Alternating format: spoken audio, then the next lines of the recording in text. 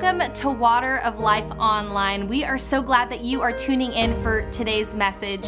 And you know, here at Water of Life, we believe in having passion for God and compassion for people. And so we're so glad that you are with us today. For more information about our church, from our service times to the ministries we have available and more, you can check out our website at wateroflifecc.org. And of course, if you want to stay connected with us throughout the week, make sure you follow us on our different social media platforms. Well, we're so glad that you're here. We hope that God speaks to you, that He encourages you, and we hope that you are blessed by today's message.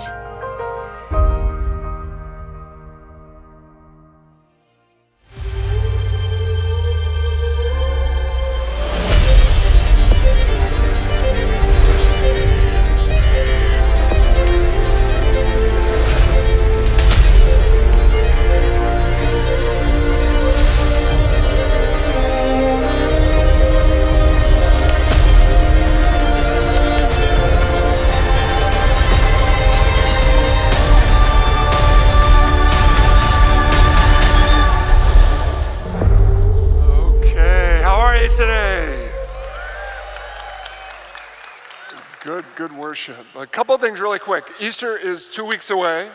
That is an amazing thing to say. It's like we're still in the middle of winter, right? This is like, no. Couple things about Easter, though, really important, that we ask you every year to pray about bringing people. Pray about people in your family, in your world, in your school, people that you know in a neighborhood. You need to be praying for people. And then you need to get out of your comfort zone and invite them to church. I know that freaks some of you out, like, no way. Listen, statistics tell us that most people that have never gone to church say that they've never been invited. And so just to get out of your comfort zone and invite somebody, you might be shocked. What happens here at Water of Life at Easter is always amazing. What God does, always amazing. And so we start off on Good Friday, and that's just a really important service around Easter to set your heart before the Lord. We're going to have prayer on Thursday that week where we walk the whole campus and pray. So if you'd like to join us at 6 o'clock out on the concourse on Thursday before Good Friday, we will pray over the whole campus.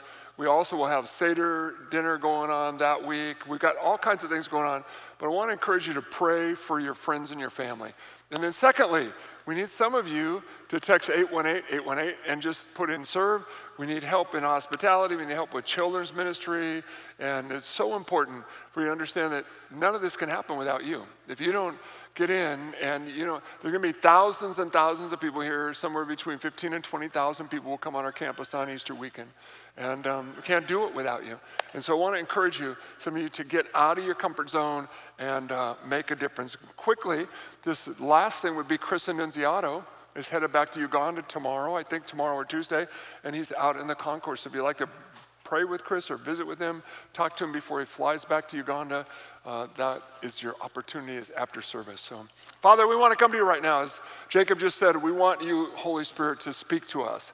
Give us ears to hear and eyes to see, Lord. When sometimes we're just deaf and blind, we don't hear, we don't see. We pray for revelation today, that you would open up the eyes of our heart, God, and help us to yield to you, to let you be the Lord of our life, the King of our journey. Father, that you would bring an end to the chaos and an end to the desperation and healing to those deep, broken places in us, and just move us down the road in the journey of destiny of what you want to do with us, God. So we just thank you for that. We pray, Holy Spirit, that you would move in Jesus' name. Everybody said, okay, got a Bible, an iPad, a phone. We're going to be in Genesis chapter 17 and the book of Judges in chapter 6. So you could find both of those places, put your finger in there, and we will visit those places. We're going to finish this week.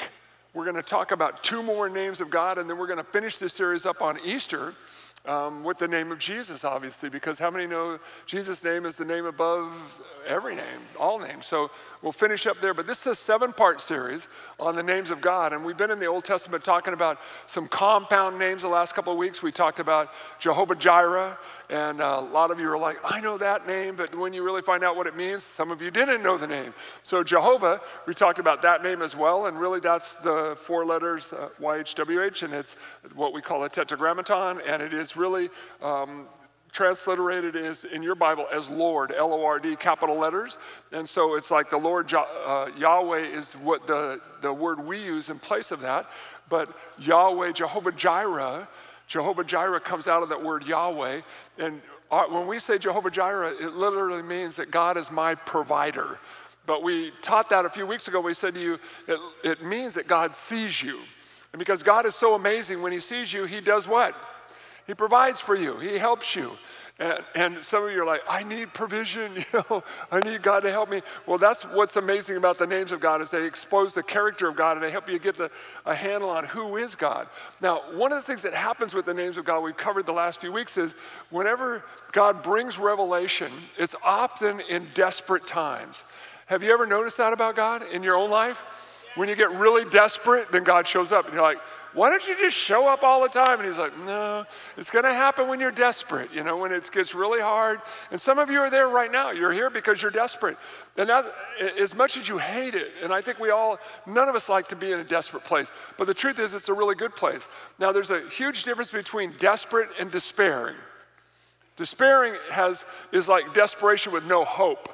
But when you say desperate in Christ, that is way different. It means that I'm like dying, God, help me, but I have hope that God is going to show up and do what?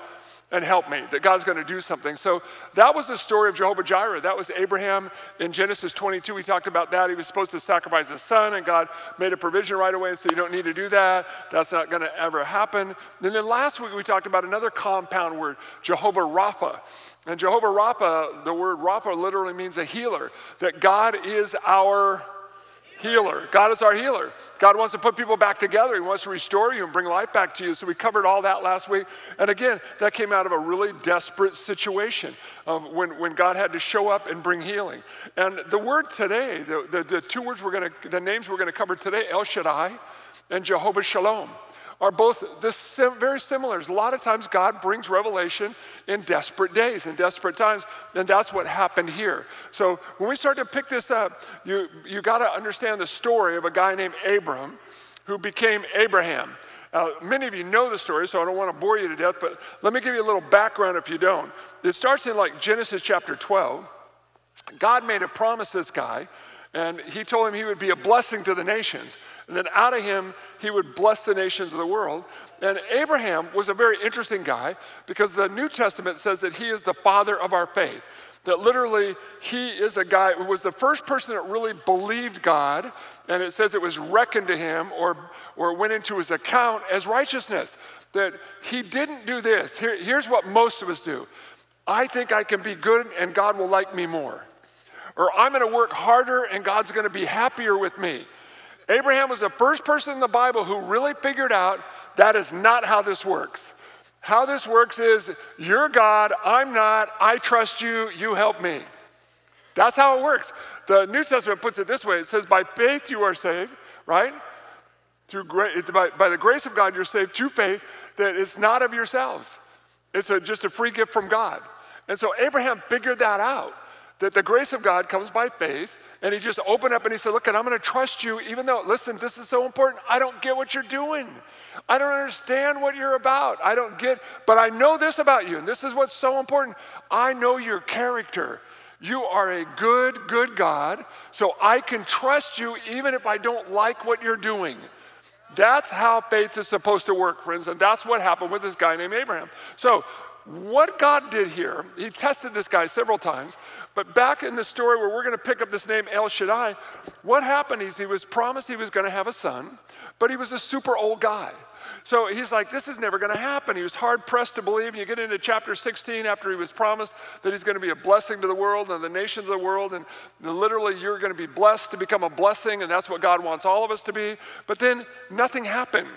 And have you ever felt like God promised you something and then what? Nothing happened. And you're like, well, are you going to do something? Yeah. How many of you know this is how God? Yeah. It's coming. Well, for this poor guy, it came 25 years later. So if you've been waiting for 5 minutes, hang on. 25 years, you're like, whoa, for real, serious? Yeah, he was 75 when he first got the promise. He was 100 when he got the kid. And that's what makes the story so difficult because whenever in the middle of this, in chapters 15 and 16 of Genesis, you get a picture of desperation. But then they make a decision like you and I have. You've done this. We've all done this. I think I need to help God. He must have forgot that he promised. Haven't you ever done this? I mean, you thought for sure God wanted this thing to happen. It was going to, and it was like, wait on me, wait on the Lord, trust me. And you're like, okay, I got it. And then, 6 months goes by and you go, I don't got it anymore. I need you to do this. Oh, I got it. Now, you need me to help you. Yeah, how many of you have thought like this before? I mean, we all have. But friends, everybody in the room has thought like this. You may not have been conscious of it, but when you get tired of waiting for God, then you immediately start to think this, he needs some help. Now, there's a theological term for people when we think like this. What is it? It's stupid. I mean, God doesn't ever need my help. My help always creates chaos. How about you? The answer is yes. Your help. God does not need your help, but we think he does, especially when we start to get desperate. And so, particularly for when we bought this property 3 different times. Now, in this story, what happens with Abram is he makes a decision, he's desperate, and he's doubting, he's questioning God, he can't see what's happening, just like us, he's human. And so he and his wife come up with a deal, a plan. The plan is, listen, get the maid girl pregnant, and she'll have the boy that we need. Because we've never been able to have kids. And God obviously needs some help in this thing because we waited for 25 years and we haven't had a baby. Hello? How many know you've thought just like this? You have. Now, your plan might have looked way different. I'm not saying that you got the maid girl pregnant. I'm not saying that, no. I'm saying that you thought like that. Like you thought God needs some help. We need to help get this ball to roll down the road. We got to make this happen. And see, the exact same thing happened when we bought this property. And the baby that was born for Abraham and Hagar, the maid, his name was Ishmael. So you got to always think, Ishmael was not the promise of God. Isaac was, his other son that came later. But how many know later's harder? Hello?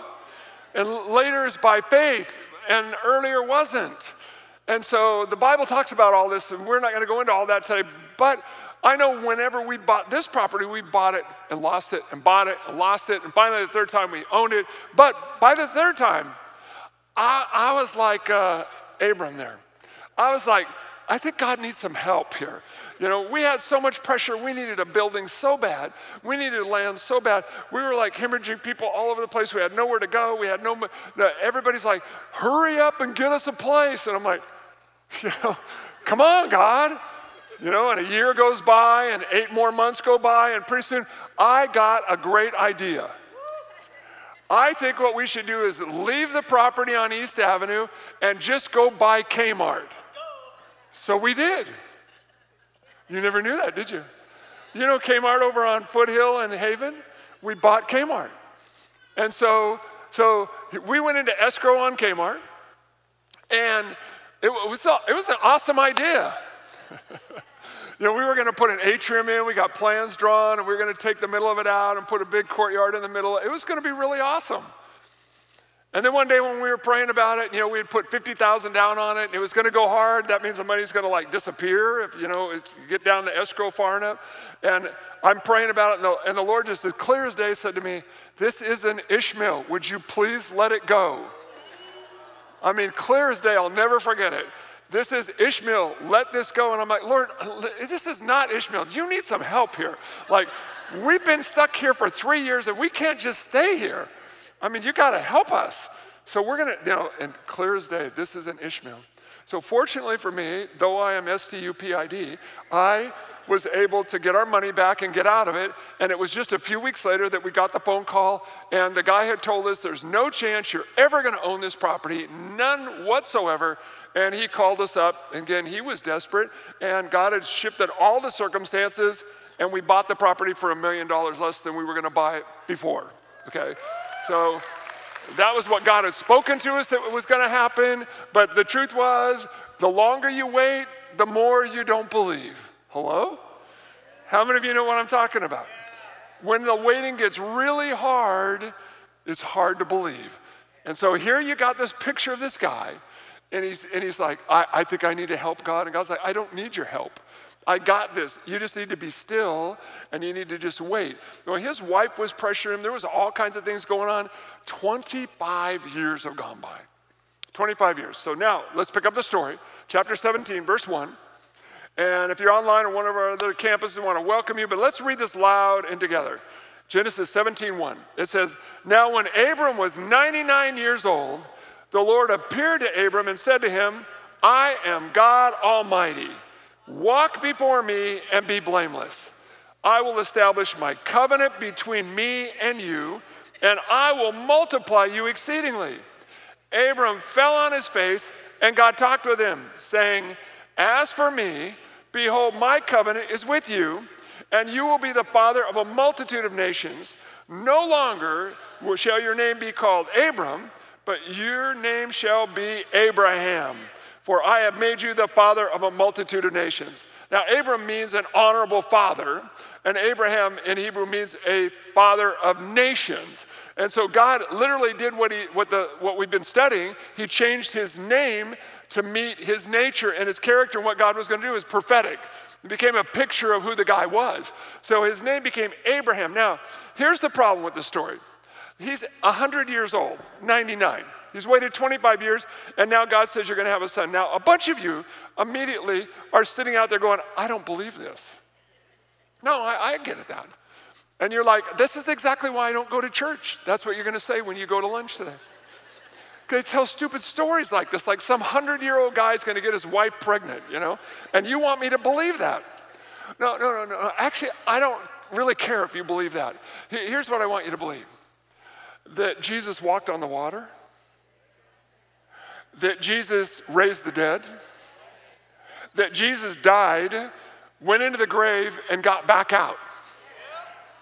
See, that's a little bit harder to believe than a 100-year-old guy having a baby. But here's the truth. God has done this throughout time and history on purpose. Because God sets up the laws of nature intentionally, violating them to make a point, and the point is, I'm God. I can do whatever I want.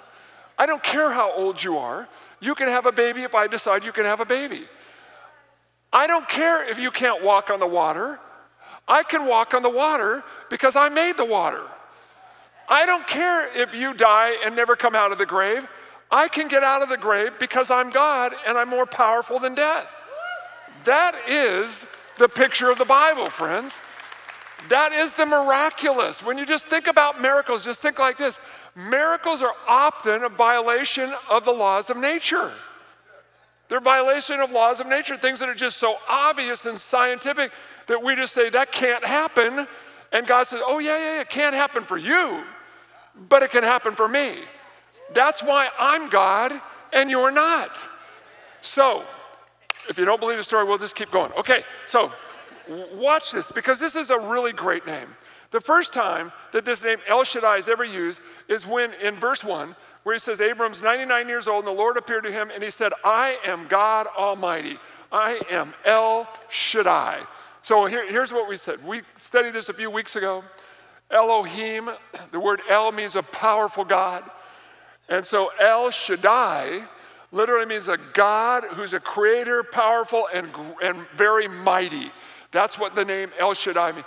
Like, I created this world, I created nature, I can do whatever I want. I'm not bound by your age, Abram. I'm not bound by Sarah's age. I'm not bound by any of those things that bind you. I am God Almighty. I can do whatever I want. So he gives this guy a name change, says, listen, not only are you going to have a son, you're going to be the father of many nations. It's going to proliferate throughout time and history, because I made a deal with you. It's called a covenant. That was chapter 12 when he made a deal with the guy and said, I'm going to bless you to become a blessing. Now that covenant stood all the way up to Jesus. And then Jesus said, remember when he did communion? Jesus said, this is a new covenant in my blood. He was actually saying this, the covenant with Abraham just ended, and a covenant with me now started. You fortunately live under that. You live under the covenant of Jesus' blood. If you're a Jesus follower, that means that he washes away your sin. So you don't have to make a sacrifice like Abram had to do. God has already taken care of all that for you. We're going to celebrate that at Easter. But let's keep going, because this is really important. You pick up El Shaddai. Why did God make this declaration in the midst of desperation? The guy's like, at his wit's end. He's like, I can't do anymore. I've trusted you. You haven't done anything. You haven't done anything. And that's when so often, we said this the last couple of weeks, in the middle of the wilderness, in the middle of the darkness is when God does some of his best work. It's the hardest time for you, hardest time for me, but it's the best time for God to get a hold of us. We hate that. I get that, friends. I totally get that. But all over the scriptures, you find this in the Bible, everywhere, that God does some of his greatest work in our most desperate days. And so if you're here today and you're in that place, I want to tell you, you need to believe God to show up. In desperation, that God would show up. So here's Elohim. You know, Elohim, El is a singular form of Elohim, and it speaks of God as this powerful, almighty God. Moses used this name when he said this in Deuteronomy 3:24. He said, what El is there in the heavens of the earth that can do according to your works and according to your might? And he was referencing parting the Red Sea. Like, there's no other God who actually can violate the laws of nature. Only you can do that. You've shown that over and over and over. Who could part an ocean? Only you. That's what Moses is referencing here. It's an amazing picture. It's the same thing of Jesus when he walked on the water and everybody went, it's a ghost, it's a ghost. He goes, no, it's just me. I can do this, you know. I can walk on water. Actually, if you ever come to Israel with us, I walk on the Sea of Galilee, on the water of the Sea of Galilee every time we go there, so I can show that to you, but that's a whole nother story. Yeah, okay. So let's talk about this, because what's so great about El Shaddai is the word is used 48 times in the Old Testament and derivatives of it 24 other times. But here's the real picture. This is what's so great about the name. The root word of Shaddai is shad in Hebrew. And the word shad means breast. And why would God use that word in this picture? Because it's a picture of nourishment. It's a picture of God caring for people and feeding people and taking care of people. And friends, anytime you find these character pictures of God throughout the Bible, you can always go to Jesus and say, did he do that? And didn't Jesus do that? What did Jesus say? I am the bread of what? I'm the bread of life. If you eat from me, you'll get life. If you eat from the sewage, you get death. You know, I am the river of living water, Jesus said. If you drink from me, you get hope and possibility. But if you drink from the cesspool, you die. And that's the picture throughout Scripture. Jesus said exactly the same thing. Remember when he blew people up and he said this, listen, you need to eat my flesh and drink my blood. Remember when he said that? And they went, what the heck? What? Are you a psycho or what? Who says something like that? And what was he really saying? I want to nourish you. I have life. You don't have it. You need what I've got, and I am here to feed you. That's the picture of El Shaddai. Mighty God that can control nature, do all these things, but I am still here to nurture and nourish you. I want to feed you. I want to take care of you. I want to help you. So it's a great picture. Now, and by the way, if that, like, some of you are troubled, you need to figure this out. There's pictures of God as a female all over in the Old Testament. And some of you are like, oh, you're going to write me an email tomorrow. But, you know, just go to Isaiah 49:15, and God says, I'm as a mother to you. I'm as a mother to you. I care for you. God, listen, men and women are made in the image of God. Hello? Ladies, come on, please help me. All right, thank you. This is your chance, and you're all sitting there like this. You got to speak up, girls, when you got a chance. Okay, so I'm playing with you. Listen, what's so great about this name? You find it in places of desperation, Shaddai, all over the Bible. And Job, we're going to study Job in the next few weeks. You find this word, this name, El Shaddai, used over and over and over in the book of Job. Why? Because there's desperation. What is it about? It means this: your Father is a storehouse of hope, but you got to go to the storehouse and feed there. The other place that this name is used is with Joseph. You know, Joseph, when his father prophetically spoke about Joseph, and you look at Joseph and what his dad said about him, literally he said, you are a fruitful bow. You are like El Shaddai. He used that word for Joseph. But hold it, think about Joseph's life. In prison, in jail. If you don't know the story of Joseph, he 13 years of really hard time, all to get him in a place where he could feed everybody else. It's a prophetic picture. that he could take care of other people. And that's El Shaddai. So when you get into this, you start to see it and you go, wow, look at what God has done. Well, look at what God can do. What does God want to do with you? Listen to Psalm 91. Because not only is El Shaddai a nourisher and a feeder of people, he's your refuge and your hope. Psalm 91 says it this way: those who live in the shelter of the Most High will find rest in the shadow of El Shaddai. This I declare about the Lord. He alone is my refuge, my place of safety. He is my God, and I trust him. For he will rescue you from every trap, protect you from every deadly disease. He will cover you with his feathers, and he will shelter you with his wings. His faithful promises are your armor and your protection. Do not be afraid of the terrors by night, nor the arrow that flies in the day. Do not dread the disease that stalks in the darkness, nor the disaster that strikes in midday. Though 1,000 people would fall at your side, though 10,000 would die around you, those evils will not touch you. Just open your eyes and see how the wicked are punished. If you make the Lord your refuge, if you make the Most High your shelter, no evil will conquer you. No plague will come near you. You know what's so amazing about that? Is God makes these crazy promises and we don't take them. Some of you right now are in such desperate places. There's chaos everywhere inside of you because you don't believe that God is your refuge, that God will feed you. You think this, I have to feed myself. And I totally get that. I mean, that's why I told you I went down and bought Kmart. But when God starts to correct you, friends, you need to receive correction. What's so amazing about God is when you get desperate, when you pull away and the chaos gets so loud, and then you cry out to him, he still comes. Hello? He still comes. If I was God, I wouldn't come. I just say, y'all on your own. You wanted to go by yourself. See you later. No, but what's so amazing about God is he's like, I still love you. Even though you turned away from me, I still love you. I want to help you. Let me feed you. Let me give you refuge. Let me nourish you. It's such an amazing, amazing picture of this, Jehovah Shalom. It's this thing. Jehovah Shalom literally means he's a God of peace. Anybody need some peace? I mean, come on, you live in a world of chaos. It's just crazy all the time. It's crazy all the time. And here God says this, I'm not only El Shaddai who wants to feed you, nourish you, give you refuge. I am your peace. Didn't Jesus say that? In the world you will have tribulation, but take courage, I've overcome the world. And I will give you peace. I mean, Paul said the same thing in the book of Philippians. He said, don't be anxious about anything, but in everything come and pray and trust me. Be anxious for nothing because I will give you a peace that passes what? Understanding. No, but please think about this.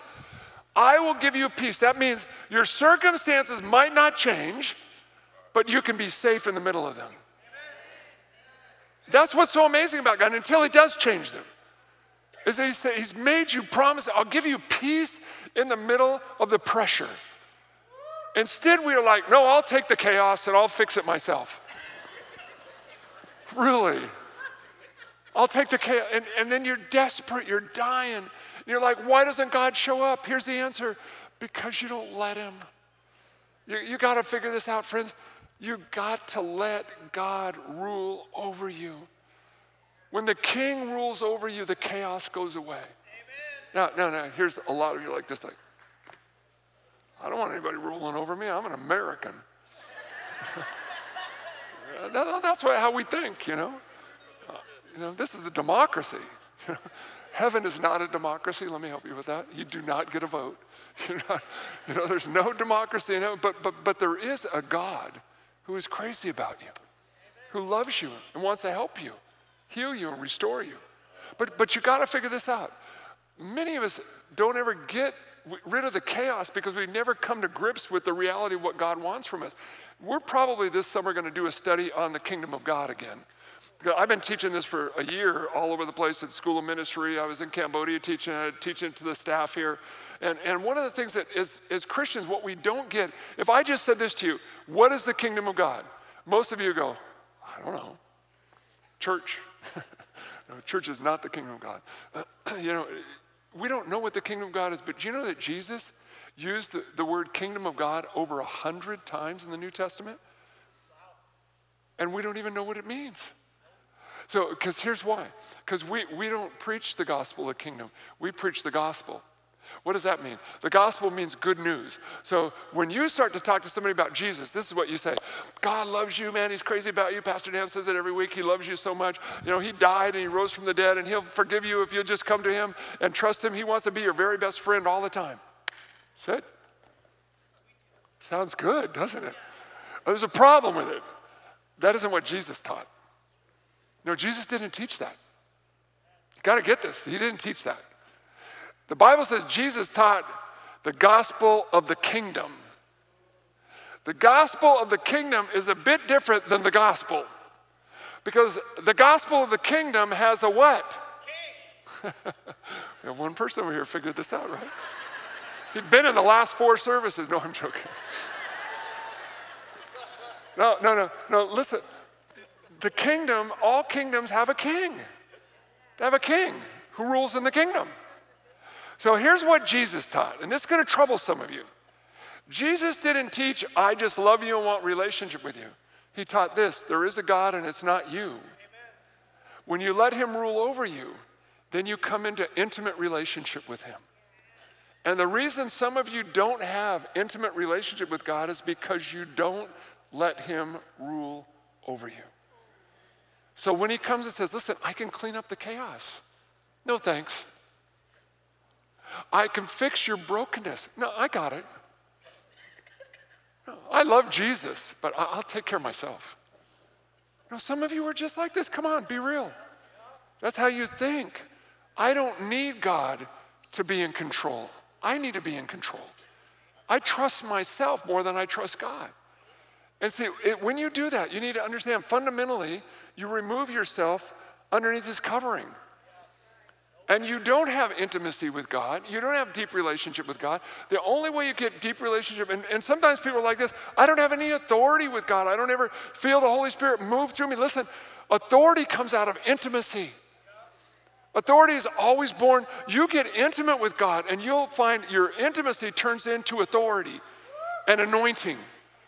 Intimacy turns into authority. But you got to have intimacy. And here's what Jesus taught. I love you. I'm crazy about you.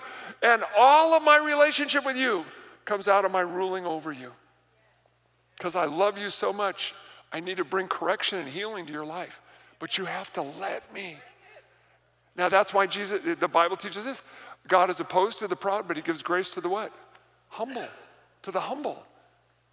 You got to bow your heart before your maker. Friends, you got to figure this out. So when you get to a place like Jehovah Shalom, and you're sitting there going, man, I want inner peace. I'm struggling with anxiety, pain, regret, disappointment, drama every day. I mean, you live in a world that's just full of drama. It's like an enemy for all of us. Anxiety. We're the most anxious group of people that have ever been on planet Earth, ever. Ever, because there's too much information, friends. You have too much access to too much information. You can't manage it inside, and it blows you up. But listen, it doesn't blow Jehovah Shalom up. He is the God of peace. So let's talk about shalom for a minute, because it's an interesting word. In Hebrew, if you go to Israel, they greet each other every day. Shalom, shalom, shalom, shalom, shalom. And shalom doesn't mean peace, just peace. It means wholeness. That your peace comes through God putting you back together and creating wellness inside of you and wholeness. It's like a big picture of the peace of God comes through the wholeness of God touching your life. And so when you say shalom, you're not just saying, hey, I hope you have some peace today. No, I mean, that was us when we grew up, right? Peace out, dude, like you old people, y'all remember that, right? Yeah. But that's not what shalom means. Shalom means this. Let me put you back together. Let me feed you, nourish you, help you. Let me have my way in you, and you will be way happier. Because you were created for me. You're created for me. So watch this. When you start to go into the Lord of peace, that's Jehovah Shalom, you really find the first picture in the most chaotic time in the world, in the history of Israel. in the book of Judges. So if you got your Bible, your iPad, your phone, turn there quickly and we'll wrap this up in Judges chapter 6. This is when you find, in the midst of this chaos, you find this name, Jehovah Shalom. Now, let me read to you from Isaiah 57, and it'll help clarify what happens when you live in the chaos and why it's so chaotic. It says in Isaiah 57:21, it says, "But the wicked are storm-battered seas that cannot quiet down the waves that stir up so much garbage and mud. There's no peace," God says, "for those who are wicked." Now, you might be sitting there going, "I'm not wicked. I just don't want God to rule over me." No, you got to figure this out. That's called rebellion. That's what it's called in the Bible, it's rebellion. That's the whole story of Israel. We love God, just leave us alone. And God's like, "I'm not going to leave you alone. I created you. You're my people. I'm crazy about you. I need relationship with you. I want relationship with you." He doesn't need it, but he wants it. And the truth is, you need it. I need it more than he needs it. So here's Judges, full of chaos, because they resist God. They're like this. They're like, in the book of Judges, the people would like mess up really bad, then they would repent, and it would get really hard. They would get disciplined by God, and then they would come back and they would go, "Okay, we're really sorry. We're going to worship you," and that lasts for 5 minutes, and they do it again. It's just like some of you. You're like, "Yeah, I love God. It's good for 5 minutes. I get out of here. Monday, Tuesday's good. By Wednesday, I'm in hell again. And it's by Thursday, Friday, Sunday, I'm back ready to God do something new again, okay? Because I'm desperate." But you're not supposed to be like that. You're not supposed to live like that. So watch what happens. If you got your Bible, your iPad, your phone, it's a desperate situation. Verse 1 and 2 in chapter 6 of Judges. It says that the Israelites, just so you understand, it says at the end of Judges that everybody did what was right in their own eyes. It was chaotic. So it says the Israelites did what was evil in the sight of the Lord. Therefore, the Lord delivered them in the power of Midian for 7 years, so that the Midians would hold Israel as subjects. From fear of Midian, the Israelites, they would even make dens in the mountains and the caves and the strongholds. They were so afraid of them. So when you go to verse 6, it says that they were brought very low. So Israel, verse 6 says, brought very low because of Midian. The sons of Israel, in desperation, cried out to the Lord. And they cried out to the Lord on account of Midian. And the Lord sent them a prophet, a guy named Gideon. And so Gideon has a visitation down in verse 11 from the angel of the Lord, which is probably Jesus. And it says that he visited him, and the angel of the Lord appeared to him. And down in verse 13, Gideon says to him, "Oh, my Lord, if the Lord is with us, then why has all this happened to us?" That's exactly what some of you think. God, if you love me, why is it so chaotic? Why am I so hurt? Why have I lost so much? And listen to what he says. Where are all the miracles that our fathers told us about? They told us the Lord brought us up out of Egypt and he'd done all these wild things, but now the Lord has abandoned us and given us into the hand of Midian. Some of you feel that right now. Like the Lord has abandoned me. He doesn't love me. He doesn't really care what happens to me. No. He's crazy about you. Is it hard? It's hard. You're desperate. But he's crazy about you. That's the picture here. So it says the Lord looked at him and said, go in your strength and deliver Israel from the hand of Midian. Have I not sent you? And he says, how can I deliver Israel? And he said, I'm going to do this supernatural thing with you. And then if you drop down, way down to verse 22, something starts to happen. Gideon makes an altar to the Lord and he brings him an offering to worship him. But down in verse 22, it says, when Gideon saw that this was the angel of the Lord, he said, alas, O Lord God, for now I've seen the angel of the Lord face to face. Again, literally, most likely, Jesus.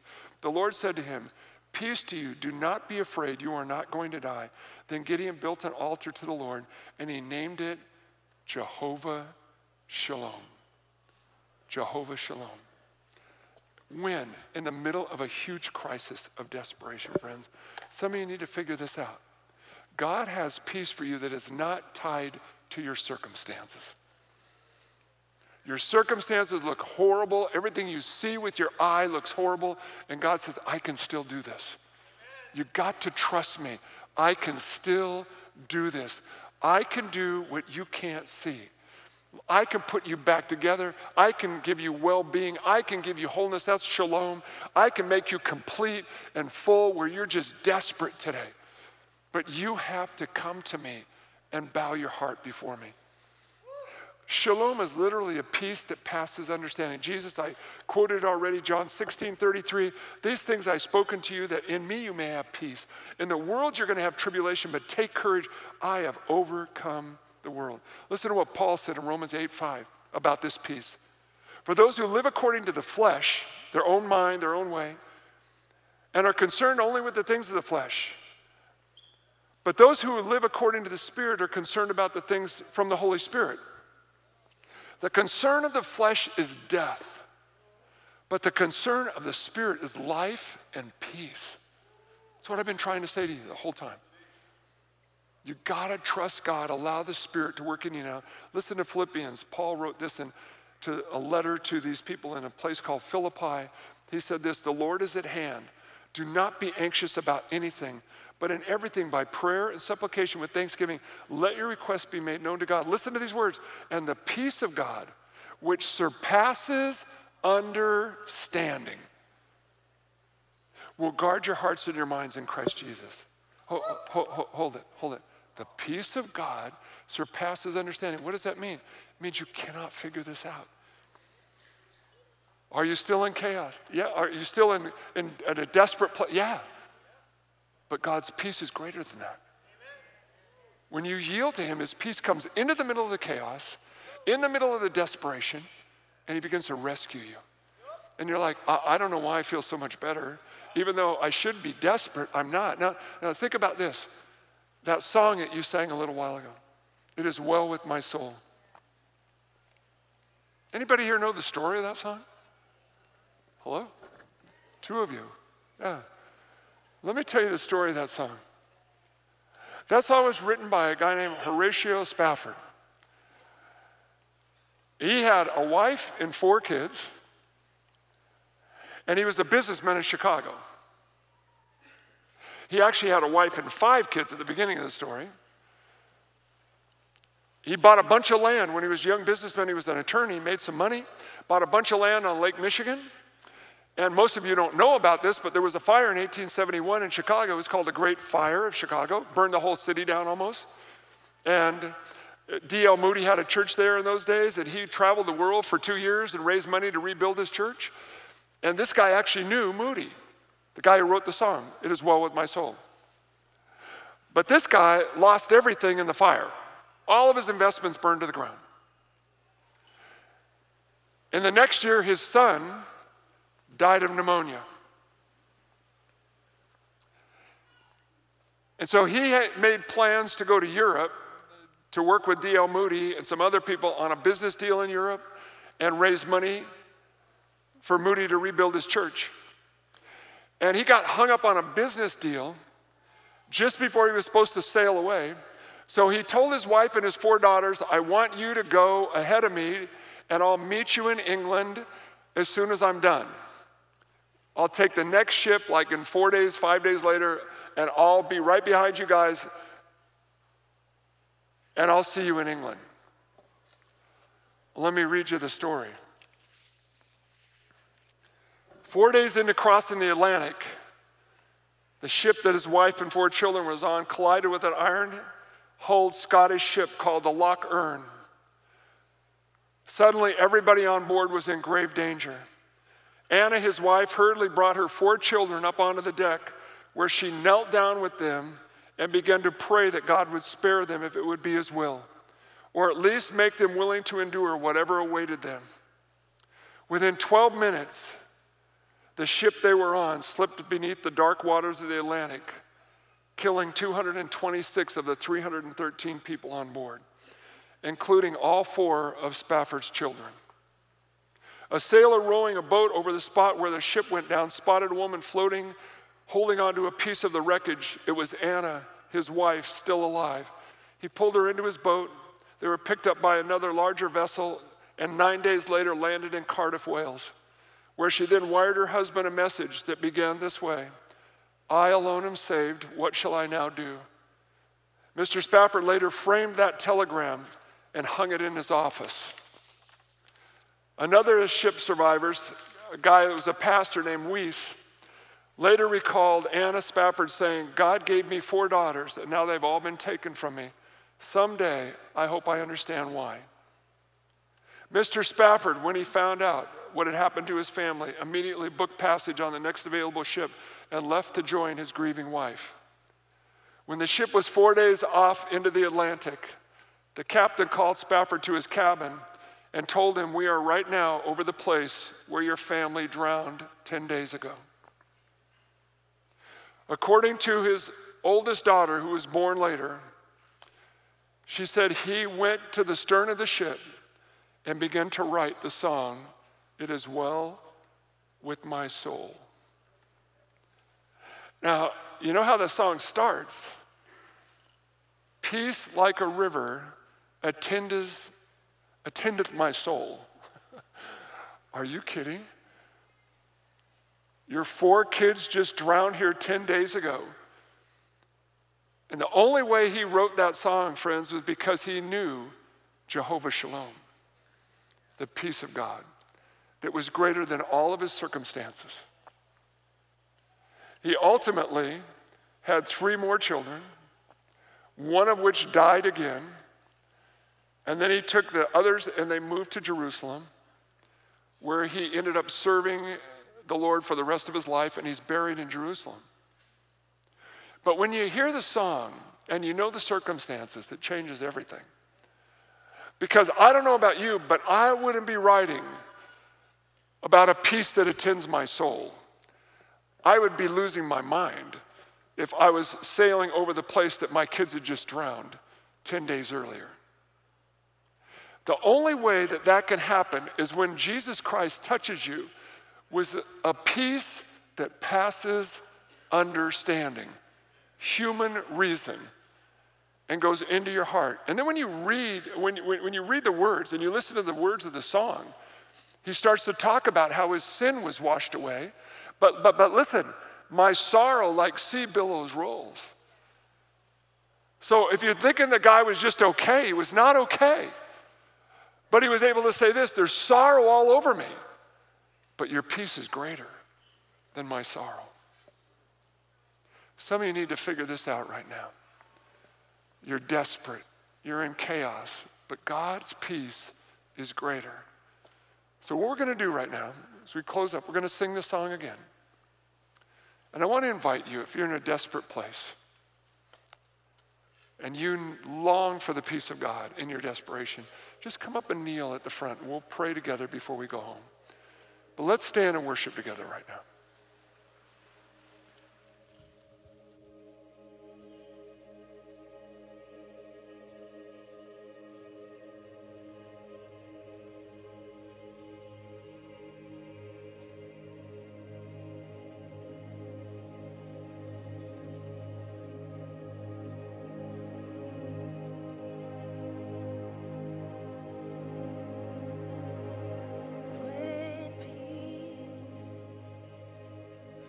Could you turn my mic on, please? Thank you. Some of you need to think like this right now. I just need to stop you before we go into the song.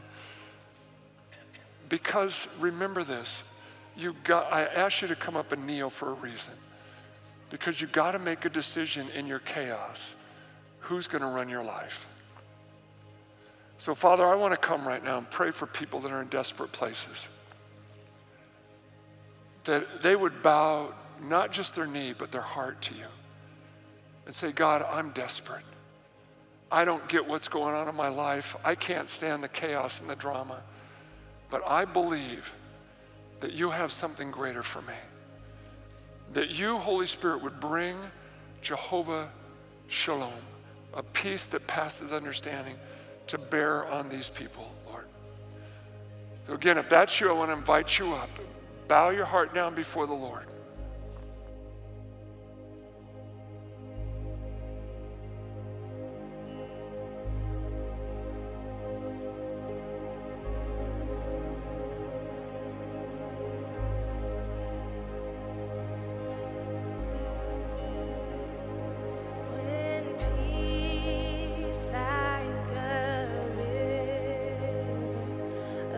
Attendeth my way.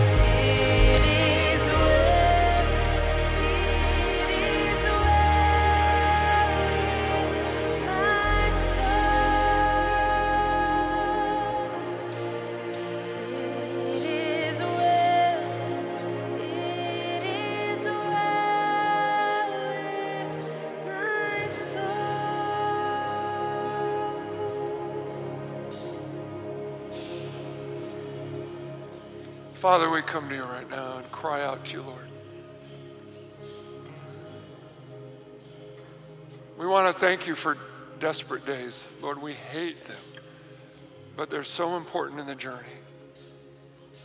They're part of our destiny, God, that you allow us to come to the end of ourselves so we can crash into you deeper. And so I ask for the folks that are up here right now, Lord, that are some of them in very, very difficult places, God, where their hearts are broken and they don't see a way out. They don't find an end anywhere. It just looks dark, like a dark tunnel, that you, Holy Spirit, would bring light right now. That you would be that peace that passes our understanding, our rational thinking. That you would break into our hearts, God, and say, I am Jehovah Shalom. I can do what you can't do. Trust me. Father, we declare to you today, we trust you. And we bow our hearts before you, we bow our knees before you to say, Lord, I need a God like you who would nourish me, you would feed me, you would care for me, you would give me refuge in the middle of the desperation. And then, Father, you would bring your peace to bear on all my circumstances. So, Father, we ask for your glory to come. We thank you, Father, where you rule, there's no chaos.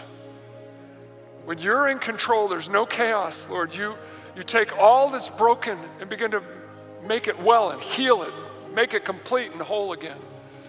So we ask you, Father, in the name of Jesus, that you would touch every heart, every life up here, that you would bring revelation, Lord, dreams and visions, supernatural insight into their situation, into their pain, into their desperation, God, that you would reveal yourself in ways that they've never known you before. Just as you did, God, to Gideon, when he said, where are you? You used to do all these great miracles. Where are you? And you said, I'm still God. I'm still here. So, Lord, we want to say that to you. Where are you in our desperation? Come and declare yourself king again. Show yourself, Father, in our circumstance, in our situation, to be in control. Release your peace. Release your possibility.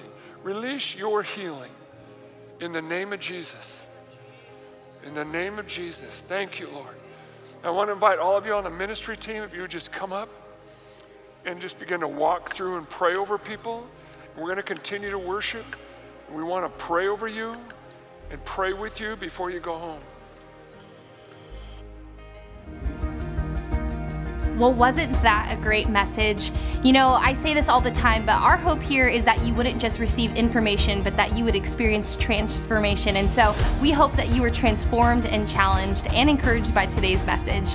Like we mentioned, if you want to find out more ways to get connected to Water of Life, make sure you check out our website, wateroflifecc.org. But other than that, we love you guys. We hope you have a great week, and we can't wait to see you next week at Water of Life.